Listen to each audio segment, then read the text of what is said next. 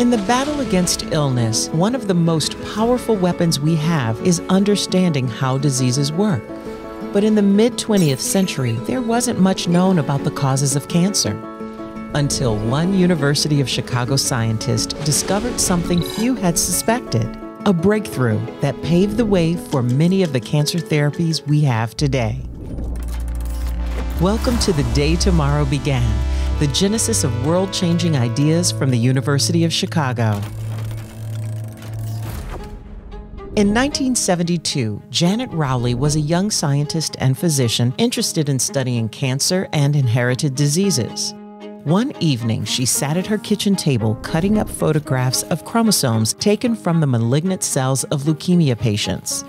She pieced them together like paper dolls and ordered her 4 children not to sneeze.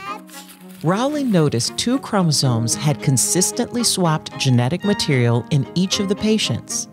She examined more and more photos from other leukemia patients, and nearly every set showed the identical genetic swap. This was the moment that established cancer as a genetic disease, the result of changes in a cell's genetic material, a monumental discovery that fundamentally changed the way cancer was understood and treated, earning Rowley the moniker, the matriarch of modern cancer genetics.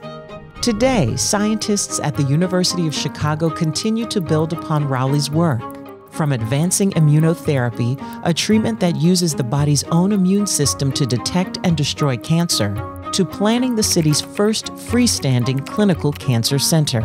In these and countless other ways, UChicago continues to deepen our knowledge and develop innovative new treatments in the fight against these complex diseases. To learn more about this and other world-changing ideas, visit uchicago.edu/thedaytomorrowbegan